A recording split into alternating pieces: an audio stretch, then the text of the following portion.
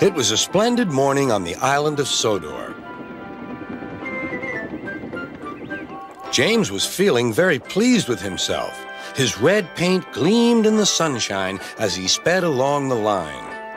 He reached the junction just as Percy puffed in with some freight cars. James was surprised to see him. What are you doing here, Percy? You should be at the station by now. I know, sighed Percy. These cars have been troublesome all morning. That's no excuse, Percy. Nothing should stop us. Sir Topham Hatt relies on us to be on time. Now, if you'll excuse me, I'll be on my way. And James puffed importantly away. Bossy buffers, muttered Percy.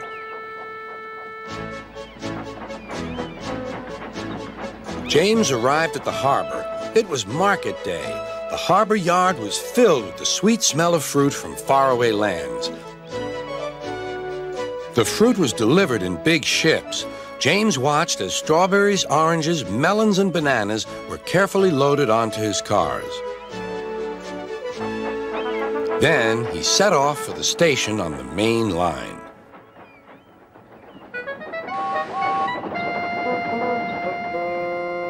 On the way, he met Thomas. Really reliable, that's me, panted James. Pity the same can't be said for Percy. Goodbye. What was all that about? Gasped Annie and Clarabelle. That was trouble. Trouble for James. Just wait and see. Percy was back in the yard and busy shunting.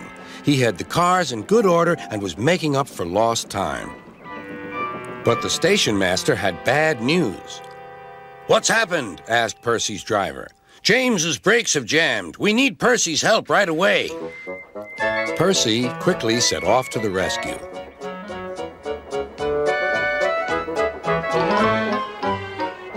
James was stuck on the line and looking glum. Percy couldn't help laughing. Got yourself in a bit of a jam, eh, James? A sticky situation? Be quiet. It's not funny having jammed brakes. And not very reliable either. I'm surprised you let it happen, James. Nothing should stop us engines. That's enough, Percy, said the driver. Can you push these cars? Of course I can. There's no time to lose. James has done too much of that already. James angrily hissed steam as Percy was coupled to the cars. Off we go, said Percy. I'll have to go fast to get there in time. Those big engines are so unreliable. Be careful, Percy, called his driver, but Percy was in a hurry.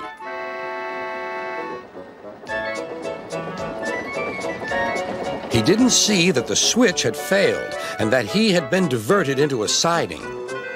Look out, Percy, shouted his driver and applied the brakes, but it was too late.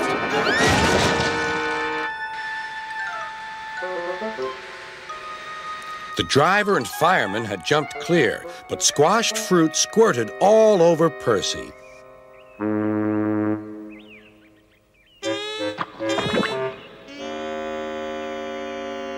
Sir Topham Hatt arrived. Percy, you are not to blame for the switch failure, but I do not run a jam factory.